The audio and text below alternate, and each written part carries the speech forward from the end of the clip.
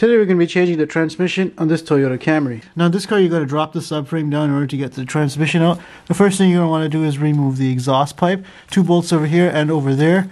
Unfortunately mine does not unbolt from the back there because they've actually welded in a new section, so I had to drop the entire thing down. Up at the top here you got to remove everything from the top of the transmission, including the battery and the airbox. Remove the battery, remove the intake there. Someone doesn't know how to pour oil. Remove the airbox. Remove the airbox. So we can get to the transmission shifter. Okay, there's a starter. Gotta get my toothbrush. Alright, so with that starter out of there, it kind of clears up some space on top of the transmission.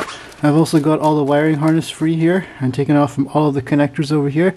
So that's going to stay with the vehicle when I drop the transmission down. The next thing I need to tackle are these cooler lines down over here. There's a bolt that holds them together over here to this bracket, as well as the shifter cable that goes down to the park neutral switch over there. So in order to get this cable off, you have to unbolt it from the transmission. To be able to remove the shifter cable, you're going to remove the dipstick. So now I've got most of the stuff cleared up from the top here, with the exception of the bell housing bolts. I'm going to go down and work underneath. Yeah, we're just going to drain the transmission fluid. Now I just flushed this transmission with the stop slip stuff, and you can see the fluid is a hearty brown. Alright, so next up we are going to be removing these cooling lines here. Now when I'm dropping the subframe down, I'm going to try to keep the steering rack attached to the body just because I don't want to deal with power steering lines. So we are going to remove it from the subframe. There is a 19mm bolt, which I've got my wrench on over here on this side. Now from underneath here, it's easier to see where the rack attaches to the subframe. So I'm going to remove that nut and then push the bolt through. And just like that, I can get the ratchet at from underneath, at least on the passenger side. Now here's where that rack bolt is on the driver's side. Things are a lot tighter because of the transmission being in the way. Now for the driver's side, you can definitely get a wrench on it and reach it from the top of the transmission over here.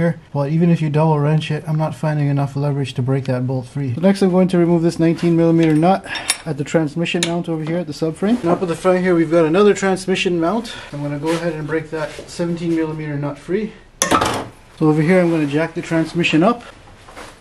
So here's my setup with the transmission jacked up. It actually moved forward enough for me to put a socket and a ratchet on that side and my 19mm wrench on this side, and then I'm able to turn the nut pretty easily. So the next step is to remove the driver's side suspension so we can get this CV axle out of the transmission when we drop it down.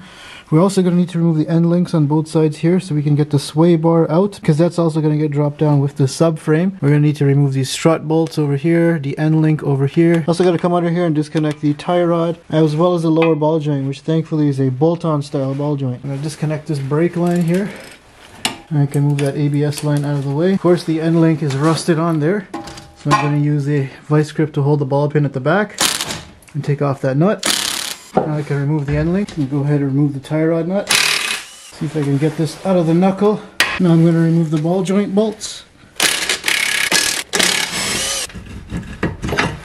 Alright, so the ball joint and tie rod loose. I got the axle to move in and out. The axle nut's actually a 30mm 12-point socket, but seems like it's stuck inside of the hub here. Alright, so I got a hub puller on there. Hopefully I can push the CV axle in. With a breaker bar, probably going to strip the threads in here. Alright, so this is giving me too much trouble to get this axle out of here. So instead I might just pull it out of the transmission on the inner CV side. So here's the inner CV joint over here. That's going to remove the clamp for that. And then pull the boot back. Just like that. And then you can see the axle is now free. This boot needed to be replaced anyway, so this is a good time to replace it. So over here on the passenger side, I've disconnected the sway bar link, so the sway bar can move up and out of the way. Now down inside of here, I've also disconnected this power steering line that was attached to the subframe. There's also another bolt for it down at the front here under the AC compressor. And I've also removed this nut for the engine mount. And just like the other side, I've also removed the ball joint at the bottom here, which will allow my control arm to drop down with my subframe. Alright, so here we are underneath the vehicle again. Now we're going to attempt to start disconnecting the engine from the transmission. The first thing we gotta do is pull these 10mm bolts and get this cover off. Now I'm not going to try to pull this axle because it's secured to the engine at the back here and that gets pretty rusty. I'm going to see if I can pull the transmission out this way instead of pulling the axle out of the transmission, because that one's usually a pretty pain to get out. Alright, so with that cover pulled off, you can see we've got a 14mm bell housing bolt over here, and loosen that up. Alright, so all the flex plate bolts are out to the torque converter. There's a total of 6 of them.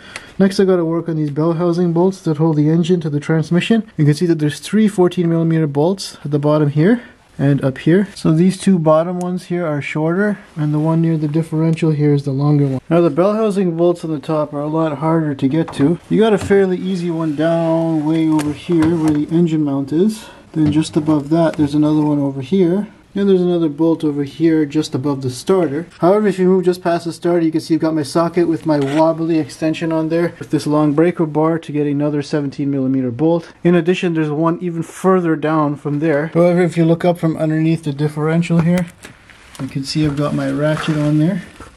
And that's the hardest bell housing bolt to get to so far. Alright, here we've got my setup. I'm going to be dropping the subframe down, but I need the engine to stay along with the transmission. So I'm using my engine crane because I don't have a brace to go across here to tie it to. So that's going to be holding the engine up while I drop the subframe down. Now down underneath here, things are a little bit more interesting. I've got one jack over on that side and one over here. I'm going to slowly remove the 4 bolts that hold the subframe to the body, and then I will lower that down with the jack. However, the only problem is that rack and pinion bolt, as you can see, is touching the sway bar. So I might have to remove that sway bar once the subframe is lowered, just because I can't get to those bolts right now with it right up against the body. So I'm going to first remove all the 14mm bolts and nuts that hold the subframe bracket brace on. I'm going to go ahead and loosen up that 19mm bolt. So with the subframe bolts removed, I'm going to slowly start lowering that subframe. Alright, so I was able to get out that bolt from the steering rack by loosening up the sway bar over here, just like that. And the rack is now free, and that's going to stay with the vehicle because I don't want to trouble the hydraulics or the alignment. The subframe itself is coming apart from the body over here. You can see it's already come off the transmission mount over on this side. Now same thing over here on the passenger side. The rack is free to move, and that's going to stay in the vehicle. I'm going to try to see if the sway bar can move around and come out with the subframe.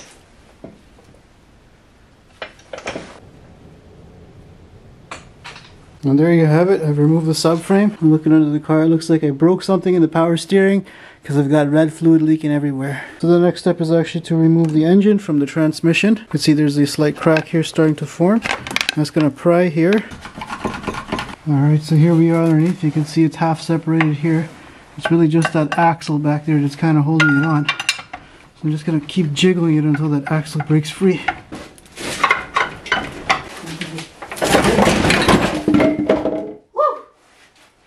And there you could see the transmission has been removed, dropped it straight down, quite literally. That there's the passenger side axle that was giving me trouble. Trying to line this thing back up is going to be a real pain because you have to line that up and then rotate it to line it back with the bell housing. So unfortunately the line that got severed was our high pressure line going to the power steering rack.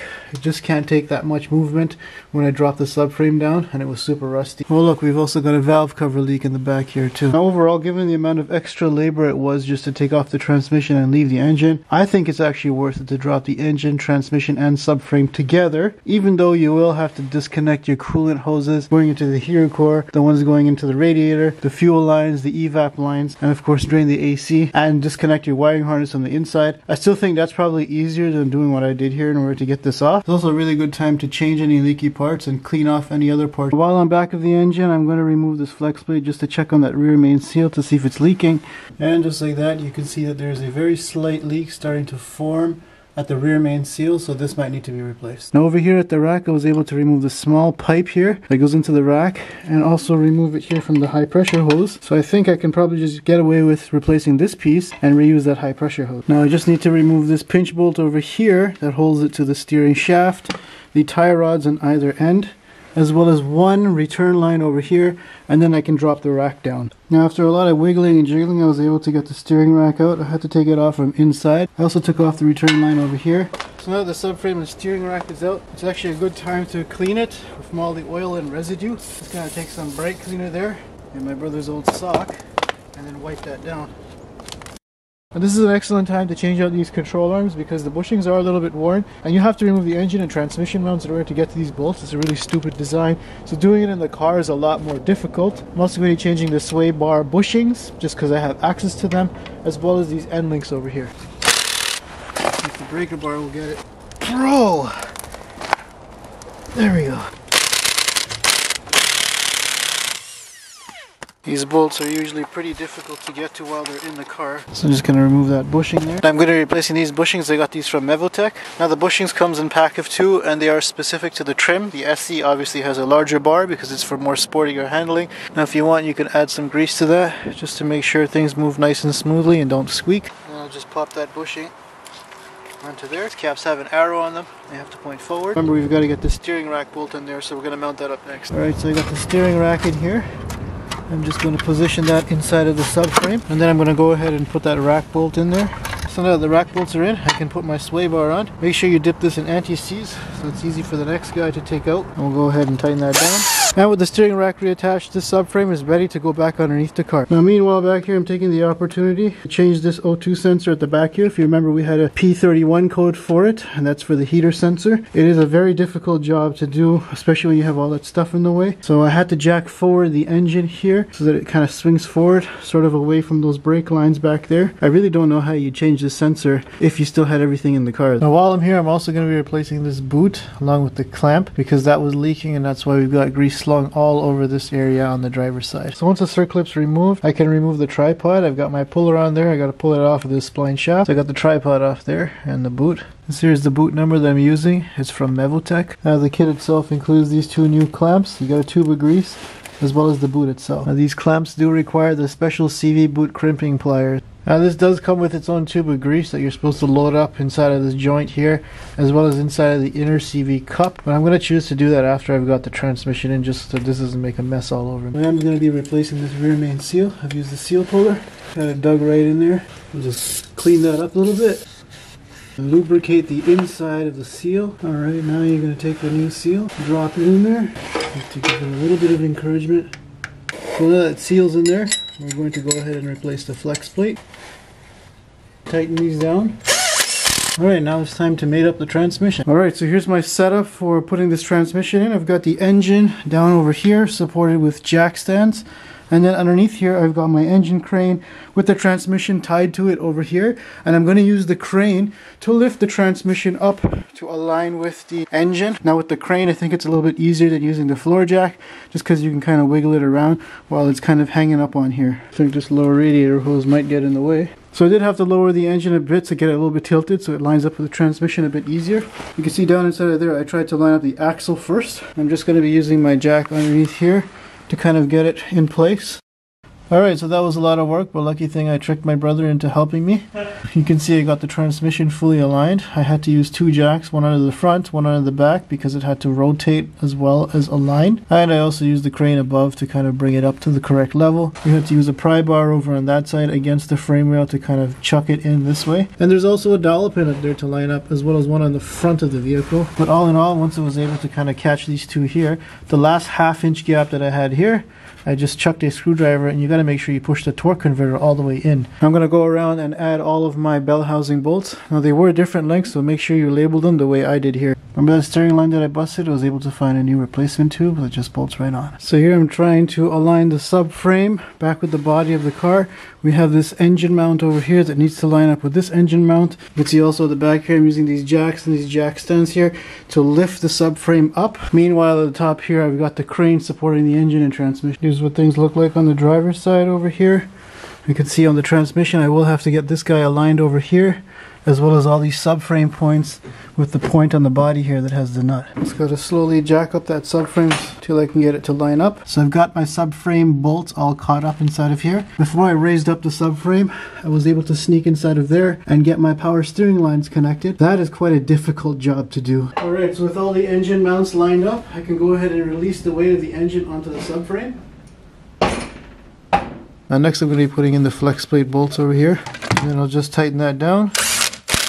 Alright, so back over here on the driver's side, I'm going to be replacing the knuckle and the shock here that I took out.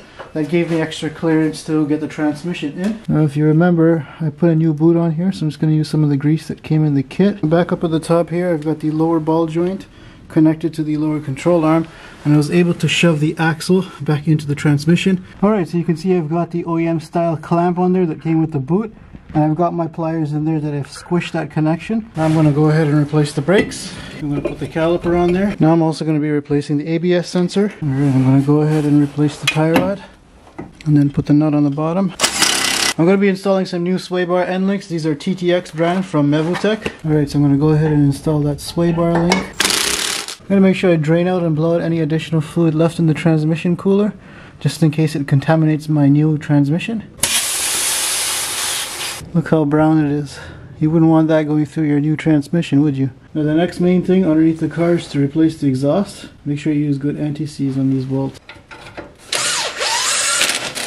I'm going to slowly lower the car down to the ground. So now that the car's back down on the ground, we can start replacing all the electrical connectors and everything on top of the transmission. I'm going to start to replace these transmission coolant hoses. I'm going to replace the dipstick. Now the park neutral switch over here has these two bolts. I actually had to change this over from my old transmission because the plug was different. Now these bolts are elongated so you can actually adjust it. So if it doesn't go into gear properly, you can adjust it according to where the position of the manual valve is. I'm going to make sure that the cable works.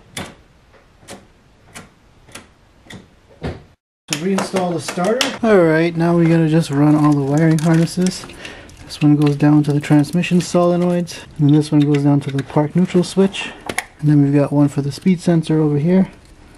And there I've got everything buttoned down, but before I put back the air intake, I'm going to start the car just to make it move back and forth to make sure my park neutral switch doesn't need any adjustment. Now I'm sure the transmission lost some fluid when we were changing it, so I'm going to add a little bit more and then check the level when the vehicle is on. And because I drained the power steering in the process, I also have to top that off. Now Toyotas take ATF in the power steering fluid. Alright, so I'm going to bleed the power steering system by just jacking up the front and turning the wheels side to side.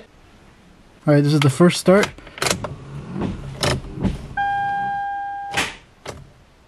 What the heck? And it's going to be the first start real quick. Alright, it starts.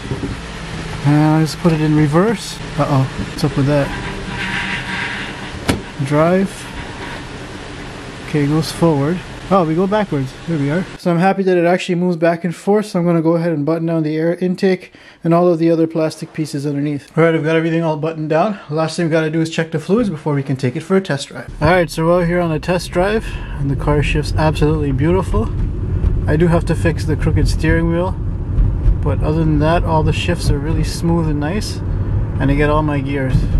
Alright, so there you have it. I have the car all cleaned up and ready for the road. This was definitely a big job and a lot of labor to do, and obviously not worth it for a car this old. Now make sure you follow me on Instagram to find out what the next car video is going to be, and subscribe if you want to see more videos. Just like this one.